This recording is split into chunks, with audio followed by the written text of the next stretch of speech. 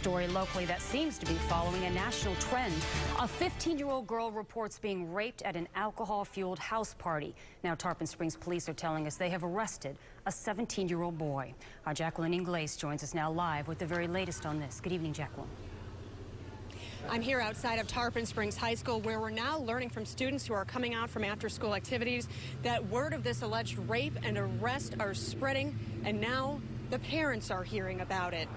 Now, police tell us there was a house party over the weekend at this 17-year-old boy's Tarpon Springs home. Now, we're not naming this boy because he is not being charged as an adult. What we can tell you, though, is that his parents were not at home when this party took place, but there was alcohol there. According to police, a 15-year-old freshman here at this high school was at that party, became intoxicated, and then was taken to a bedroom to lay down. Police say the 17-year-old boy admitted to going back into the bedroom and having consensual sex with this girl. The girl, however, told police she didn't give consent. Now, here just a few minutes ago are what some of their classmates told us.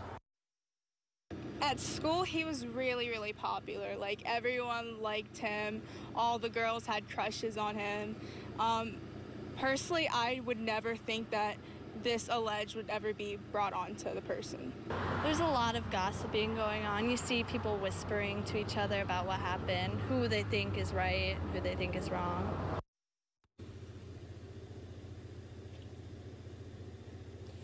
We're told that this arrest is dividing students, and now they're taking sides on social media. They're even creating hashtags on Twitter.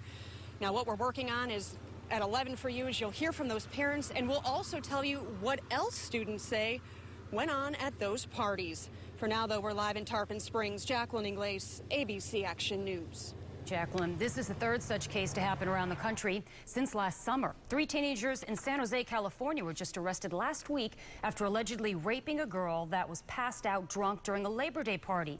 Audrey Potts' family said the humiliation ultimately led her to commit suicide.